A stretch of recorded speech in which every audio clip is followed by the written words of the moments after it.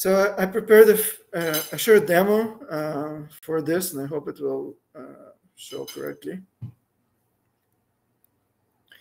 So here we have a pod that has the label, and we'll post this pod into the cluster. Okay, so now we see that the pod that we posted is schedule gated, and then the Virt controller already created a pod for the virtual machine, and it's been initialized right now. So when the initialization, basically when the pod is running, down below we see a list of nodes, and here we have only one node in the cluster, so we will see a new node appearing in this list. And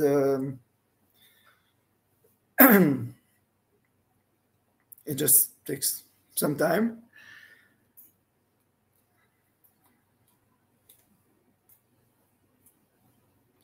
Right, so now it appeared, and it's not ready. It needs to run all kind of system components on it, because it's basically a node, another node in the cluster. So it takes a certain amount of time.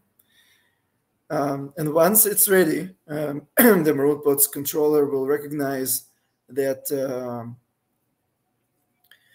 that the node is available, and it will remove the scheduling gate from the original pod. And we can see that the original pod NGINX2 is currently being created, and it's already being scheduled on node NGINX2. Has the same. For simplicity, it has the same naming.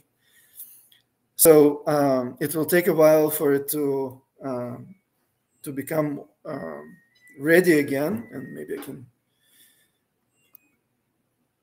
fast forward it. And once the pod is ready and available, then we will see that we can execute into it.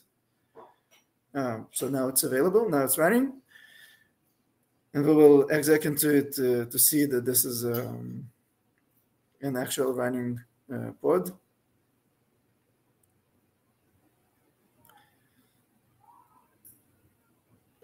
And yes, it's a fully functioning container.